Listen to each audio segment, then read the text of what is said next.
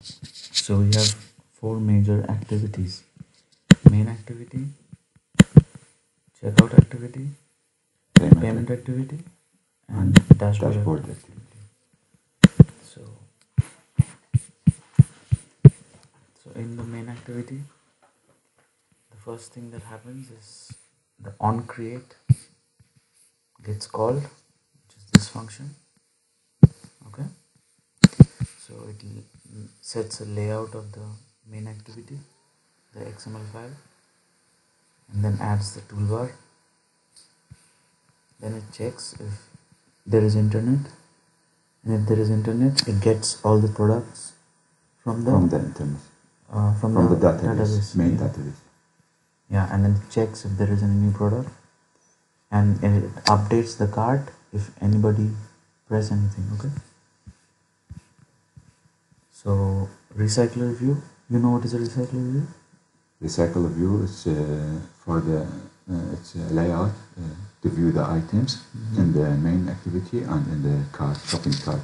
And there is two kind of recycle view: list recycle view or grid recycle view.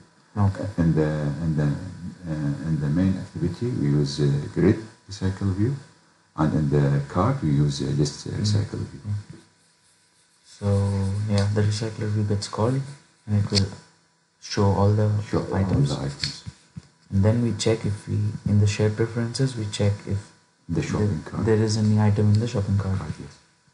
And if somebody clicks on an item, so the add on item touch listener to the shopping cart. It checks and then it adds the item into the shared preferences. Shared preferences editor, we add items to the shared preference. And so when we pull the items from the main database, the online database, it stores the items in the local database, in the room database, and this adapter.setProducts updates from the local database and sets the products in the main file. Okay, so check product, it makes a post request to check if there are any new products available. Or it's not only this. The post not only check on if there is a available product in the database, but also if there is a removed product. If we remove the item from the database, also to be checked. Yeah, and then it will either add or delete. And either add or delete from the main activity and from the card activity, shopping cart activity. Yeah.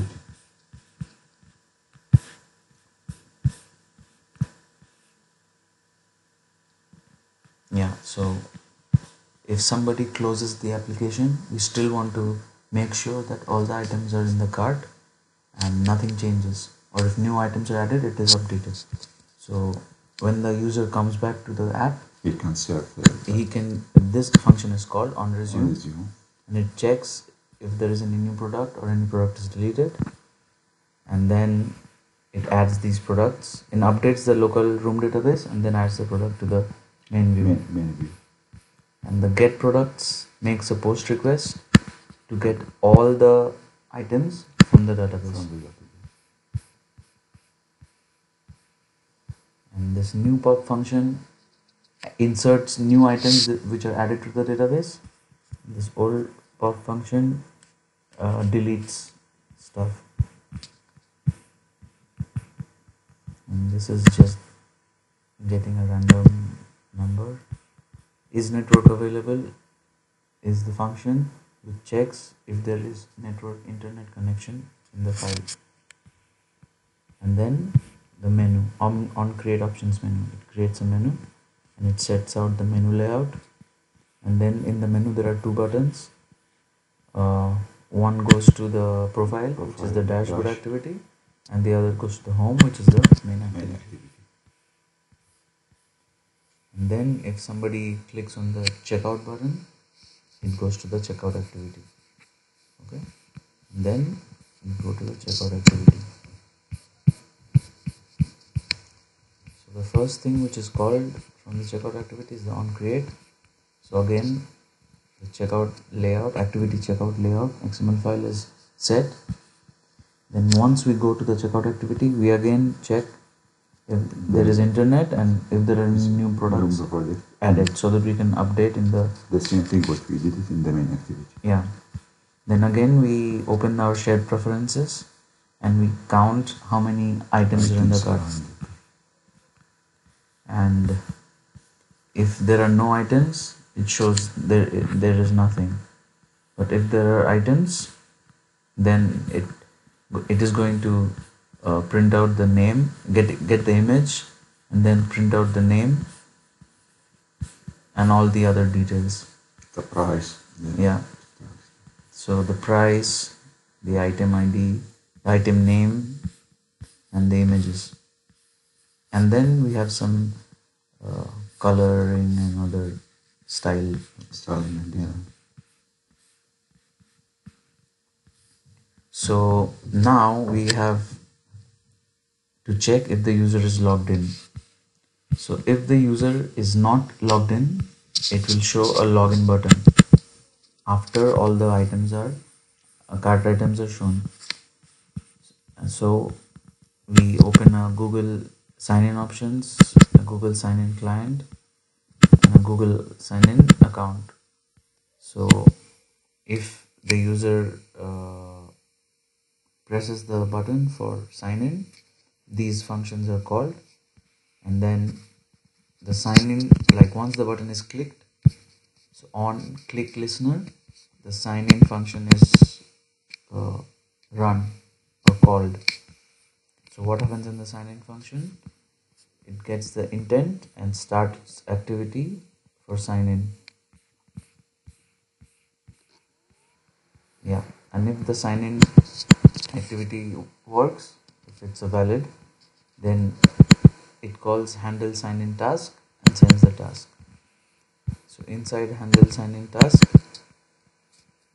it gets the result into a Google sign-in account object account, and then it calls update the UI with the account information.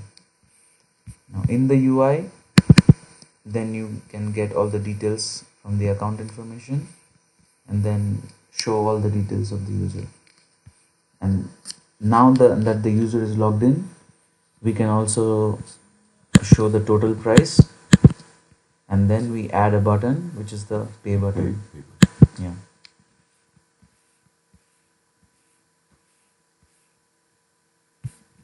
Again, we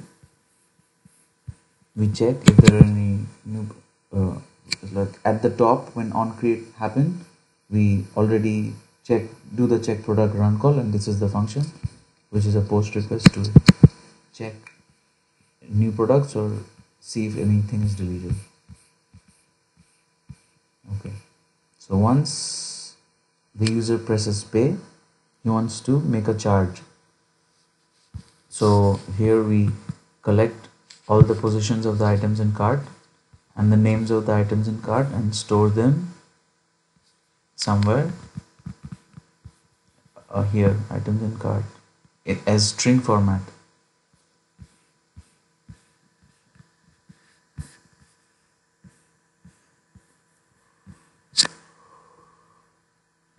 We also store the email and the user ID of the user who's logged in, and then if the user presses pay, we then send the total price, the items in cart, and the user email to the next page, which is the payment activity. So right now we put this here, and we already set an intent here that goes to the payment activity. So if the user presses pay, the user will go to payment activity with these information: total price, items in cart, and user email. Okay.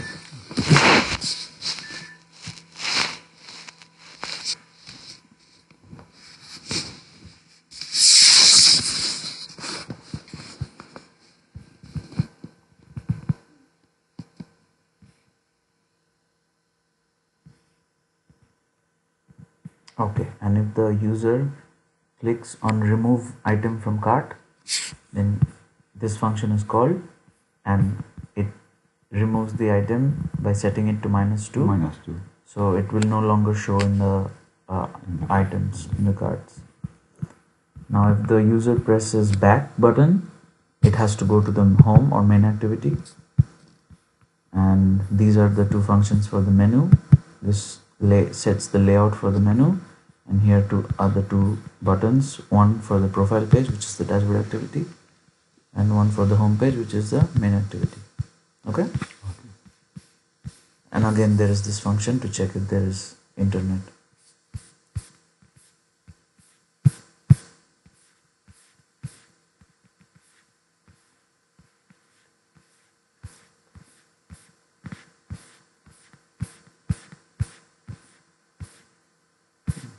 Okay, so once the user presses pay, it goes to the payment activity.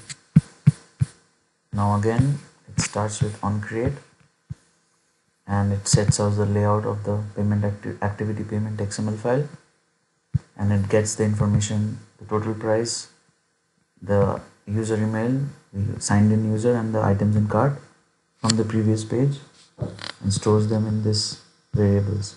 Okay, then again it checks if the user is still logged in and if it has any stored card information. Repeat check okay, and if it any stored card information, it gets the information from the stored card information and puts them in these variables. The CVS, the expired date, and etc. Yeah, and then this function is called if the user wants to save the card. So a post request is made, and it goes to the database and tries to save the card details. Okay, get card. So the get card function gets the information of the card into the page. So yeah, it makes a post request to get the card number, the expiry month, the expiry year, and the CVC. So if it is null, means there is nothing there. Then if it is not null, if it's not null, it means if there is some items in the database, it gets the card number, expiry date, and CVC code, and then it can set this in the card input widget. You know what is a card input widget? Yes, the widget, you mean the digit that we put in the card input widget. Yeah, yes. It's the input file. Or the digit number that we added to the card. Okay, so then when the user enters the card number and then presses pay, then the handle sub is called. Now the handle sub, if everything is correct, if the card token is valid, and with the card details, then it tries to make a Stripe charge, so which will actually charge the user of the card, and then if it's an error, it will give you an information. So then we come to Stripe charge, and then it gets the token, the name, and the amount, and in the background it does a charge, and we send the total items ordered and the total payment which is charged to the next page, which is the success activity. So the payment is success, then we go to the success activity.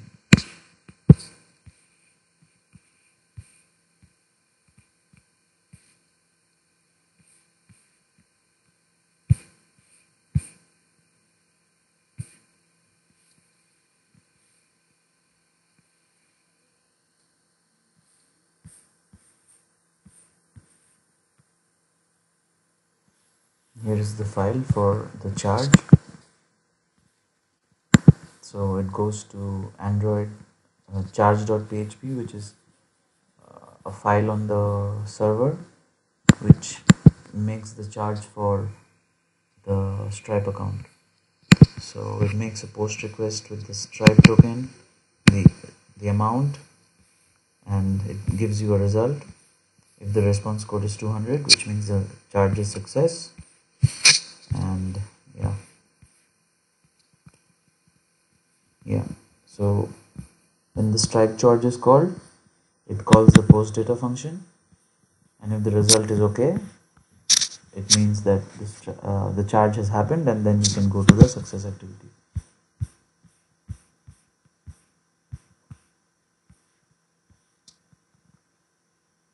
And then we call another post function, which is post data 2, which saves the user email, the items in cart, and the amount into the database. So every time somebody pays, the transaction happens and the user's card is charged, and at the same time we save the details in our database using the post data 2 function, which sends a post request to our database. After this, again that same two functions, the on create options menu, which sets the menu, and on options item selected for the two items, one to go to the profile page or dashboard activity, one to go to the home page or main activity. Okay, now on the dashboard activity, which is the profile, we have first the on create, which sets the activity dashboard XML, and the Google GSO and the Google sign in client, and then the Google sign in account. Now we check if the account equals null. If it is null, it means there is somebody not logged in. So we have to we cannot show the logout button. So we find out where the logout button is and set its visibility to gone. So they can't see a logout button. But if the user is signed in, so if account not equal to null, then we set the logout button, and we also always set the items button for the list of items. Now, if there is the logout button, then we also set the on click listener on the logout button. So whenever somebody presses, so it listens to the on click, and then it calls the sign out function. Okay, so the sign out function is here. So the sign out function logs out the user, finishes the activity, and then goes to the home main activity.